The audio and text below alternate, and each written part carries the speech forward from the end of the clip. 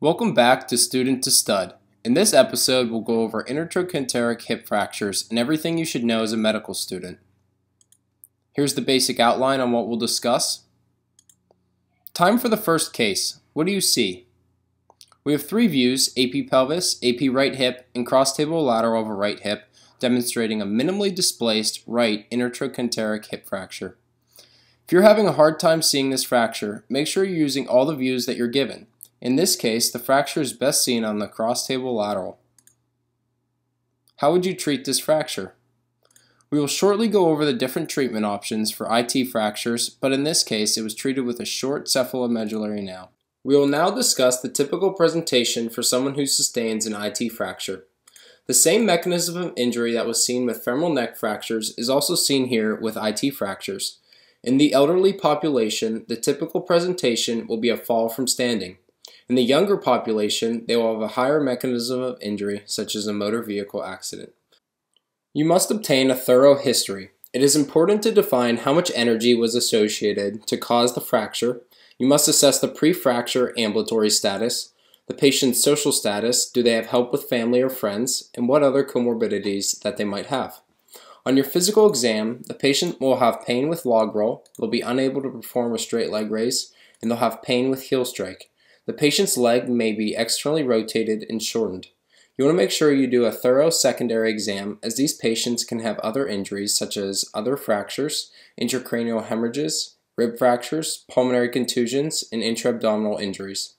The mortality rate in the first year is between 20 to 30%. These fractures actually have a higher mortality rate than femoral neck fractures.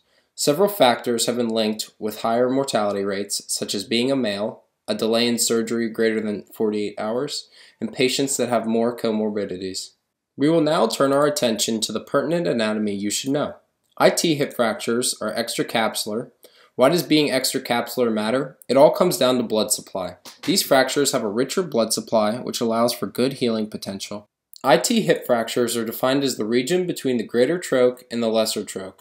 There are several deforming forces that you should be aware of. The proximal deforming forces are the abductors, the external rotators, and the iliopsoas. The abductors, the gluteus medius, minimus, and tensor fasciae lata, cause abduction.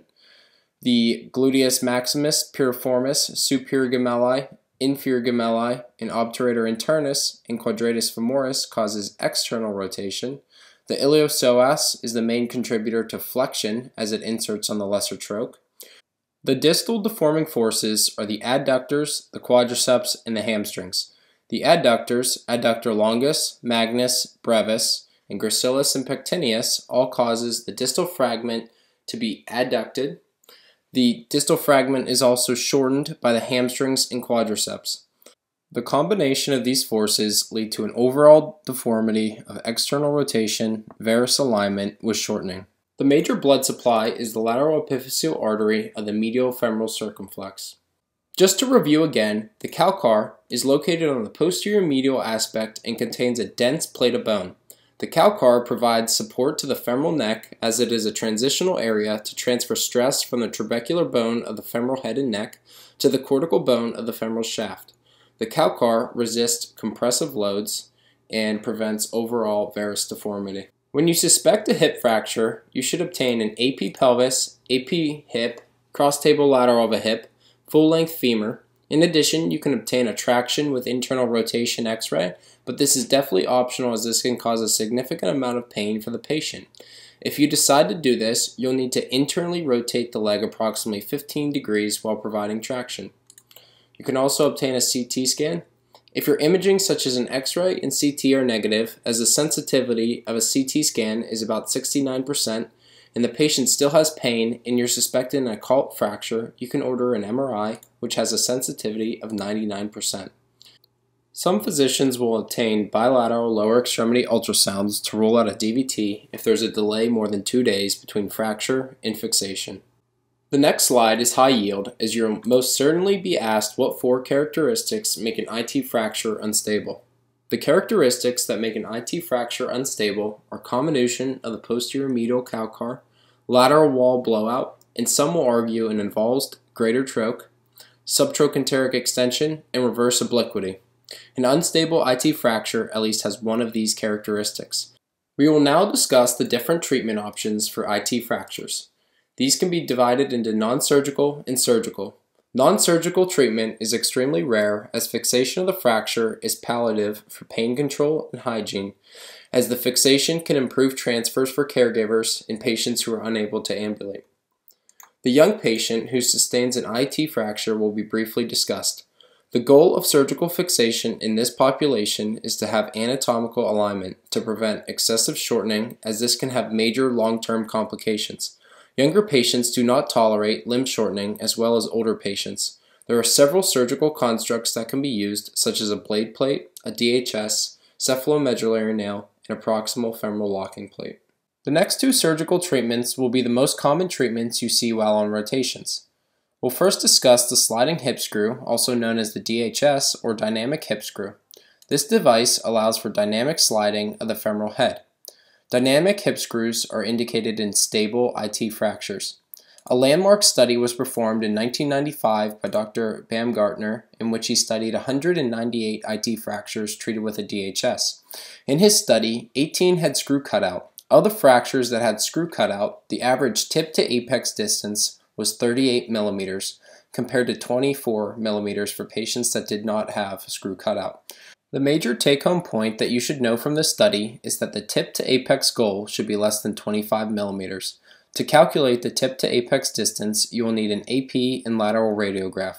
The tip to apex distance is the sum of the distance from the tip of the screw to the apex of the femoral head on AP and lateral. When placing the screw into the femoral head, it should be located on the inferior aspect of the femoral neck on AP radiograph and appear centered or slightly posterior in the femoral head on lateral. Why do you think the screw should be positioned in this location? This position is where the calcar is thickest and where the bone quality is best. Do you know where the bone quality is worse and what kind of screw cutout you would get? The anterior superior quadrant has the worst bone quality, and this is where you would have an increased risk of superior cutout. You want to insert the screw centrally to within 1 centimeter of the subchondral bone. While on rotations, you may be asked whether a 4-hole side plate is better than a 2-hole side plate. Studies have demonstrated that there is no difference between a 2-hole or a 4-hole side plate. I know that was a lot of information. Feel free to pause and rewind to make sure you understand all those concepts we just talked about. Sliding hip screws can only be used in stable IT fractures. An advantage to this type of fixation is that you don't violate the abductors. The implant is less expensive than a cephalomedullary nail. A disadvantage is that it's open and can cause greater blood loss. We will now discuss intramedullary hip screws, also known as cephalomedullary nails. When you have a stable IT fracture, you need to use a short cephalomedullary nail. When you have an unstable IT fracture, you have to use a long cephalomedullary nail. This is performed percutaneously. The ideal starting position on AP radiograph will be just medial to the tip of the greater troch, as the implant has a 5-degree proximal bend. On lateral radiograph, you want the guide wire in line with the femoral canal. When you insert the guide wire, you don't want to pass further than the lesser troch. An extremely high-yield article that you should read was written by Dr. Hajdukovic entitled Intertrochanteric Fractures, 10 Tips to Improve Results. This is an excellent article that discusses tips and tricks when treating IT fractures and the various pitfalls to avoid to increase your chances of having a successful outcome. Cephalomedullary nails can be divided into short and long nails. Short nails are indicated for stable patterns. Long nails are indicated for unstable fractures or fractures that are borderline unstable. Some advantages are that it can be faster, you can have less blood loss as it is performed percutaneously. A disadvantage are that this device is more expensive and you violate the abductors, which can lead to a Trendelenburg gait and impact your surgical approach if the patient needs a total hip replacement in the future. There are several complications that can occur when treating IT fractures. Loss of fixation or failure of your implant. You can have implant cutout. Like we discussed earlier, the tip to apex distance less than 25 millimeters can help minimize the risk of screw cutout. Screw cutout will usually occur within the first 3 months from the time of surgery. You can have non-union as well. Varus deformity can occur in 20% of unstable fractures. As a medical student, I struggled identifying whether the femur was in varus or valgus. The two landmarks that you want to use when trying to determine whether you are in varus or valgus are the proximal aspect of the greater troch and the center of the femoral head. If the femoral neck is neutral, the greater troch should align with the center of the femoral head. If the femur is in varus, the greater troch will be above the center of the femoral head. If the femur is in valgus, the greater troch will be lower than the femoral head. You can remember this by valgus and lower. The other complication that can occur is perforation of the distal anterior femur. This occurs if you have a starting point that is too posterior. In addition, if you have a mismatch of the radius of curvature between the femoral nail and the femoral shaft. We will now go over some practice cases. Case 2. Can you read this x-ray? We have two views, AP and cross-table lateral, of a right hip in a skeletally mature individual demonstrating a right intertrochanteric hip fracture with subtroch extension. How would you fix this fracture? This fracture at least has one characteristic that makes it unstable, therefore it was treated with a long cephalomedullary nail. Case 3. Can you read this x-ray? We have two views, AP and cross-table lateral, of a right hip in a skeletally mature individual demonstrating a right intertrochanteric hip fracture. In this case, a traction view was performed as it can be tough from the injury films to determine whether this fracture is stable or unstable. Looking at the traction view, this fracture appears to be stable. How would you fix this fracture? Since this fracture is stable, it was treated with a short cephalomedullary nail. Case 4. How would you read this x-ray? We have two views, AP right hip, AP cross-table lateral of a right hip in a skeletally mature individual demonstrating a IT fracture with subtroch extension. There is also a butterfly fragment on the posterior medial aspect. How would you treat this fracture? This fracture is unstable, therefore it was treated with a long cephalomedullary nail and a cerclage cable. Let's finish off our discussion with some Pimp questions. Question 1. What are the four characteristics that makes an IT fracture unstable? Posterior medial comminution, lateral wall blowout, reverse obliquity, and subtroch extension. Question 2. What year was Dr. Baumgartner's original study on the tip to apex distance? 1995. Question 3. A posterior or anterior starting point would lead to the possibility of perforation of the distal anterior cortex. Posterior. Question 4. What is the normal femoral neck shaft angle?